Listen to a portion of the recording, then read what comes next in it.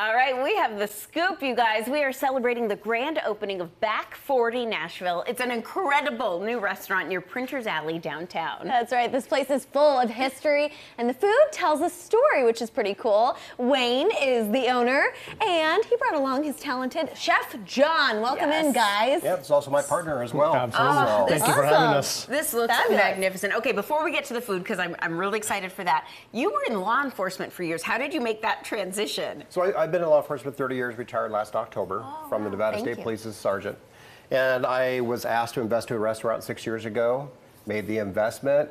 I ended up being involved with it, and that's how I met Chef John. And from there, I loved that side of hospitality. So it was kind of going from serving the public service to serving the public in a different way, right? Exactly. So. And you know what's really cool? So serving the public, your family's history is actually woven throughout the restaurant. And we have some really cool photos, old photos, to share. Who is this? This is my grandmother. Wow. Yep, and this is my dad's side of the family when they were doing the ranching and harvesting back in the early 20s. That's my grandfather.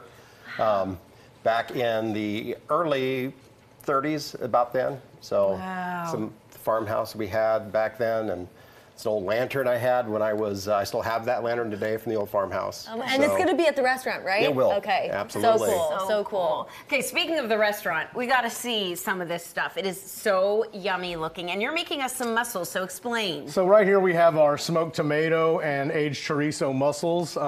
Develop a little broth in there, add a little bit of apple cider vinegar, some fennel infused as well. Kind of just get that going, and then we'll pop our mussels in there.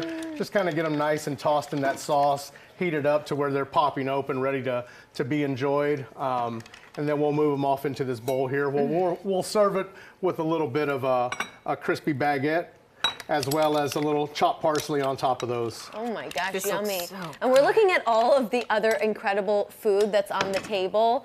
What is that? It looks like a Wellington over there. Yes, that's going to be on our lunch menu as one of our featured sandwiches. We're referring to it as the Chellington.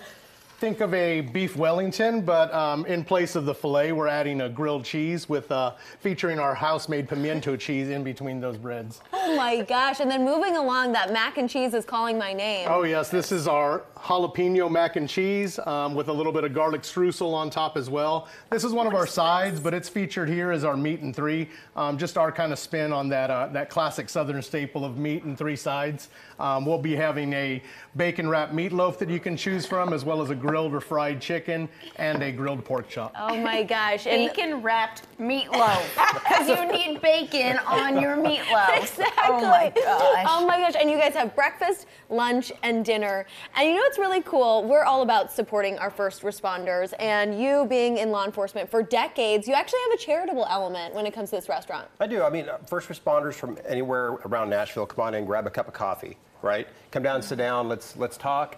You know, if they have time. I know sometimes they're on the go like I was, but if they're around our neighborhood in the restaurant, come in and grab a cup of coffee. I love that.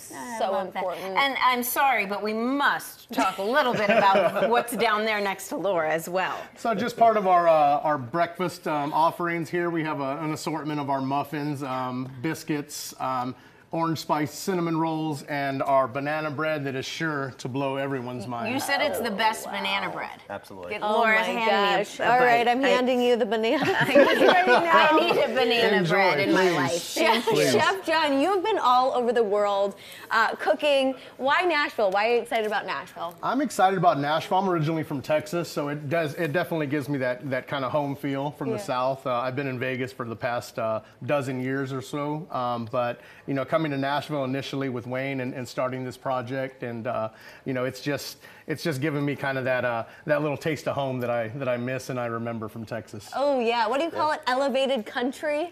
Elevated rustic country. Elevated rustic country. And I can attest, yes. it's the best. All right, thank you guys, everyone. Their food is so delicious. Do yourself a favor and check out this flavor. Visit back40nashville.com. Stay with us. News 2 at 3 starts now.